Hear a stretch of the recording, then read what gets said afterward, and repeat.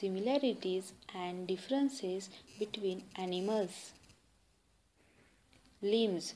The parts of our bodies that help us to move and to hold things are known as limbs. Most animals have limbs. Some animals like sheep, goats, cow, dogs have four legs.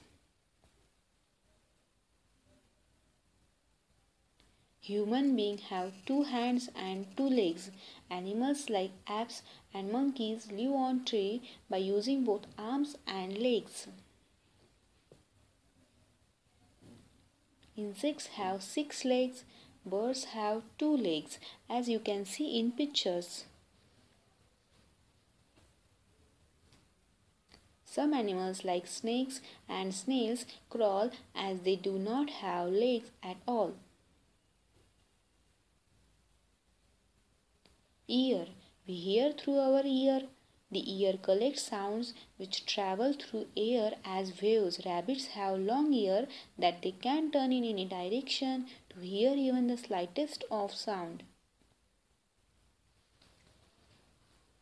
Skin. Skin covers our body and protects the organs inside. Animals like the polar bear have a thick fur coat that keeps them warm even in very cold weather conditions.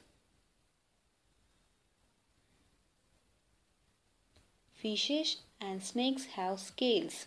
Birds have feathers, as you can see in pictures. Some animals have patterns on their bodies. While a tiger has stripes, a leopard has spots. These patterns help the animal to hide in the bushes and catch its prey or escape from an enemy. Teeth. Teeth help us eat and chew food.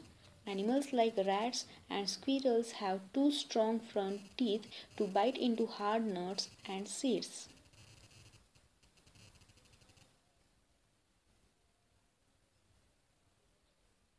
Humans have 32 teeth. An elephant has two teeth known as tusks. However, it does not use them to eat food. The tusks help him to protect himself from danger.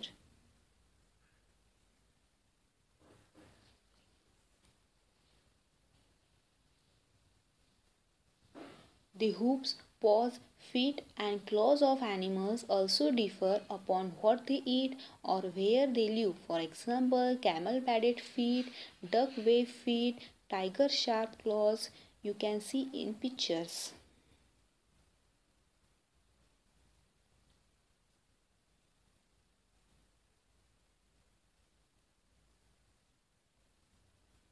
Many animals have tail. However, they might use it for different purposes, as you can see in pictures: monkey's long tail, bird's tail.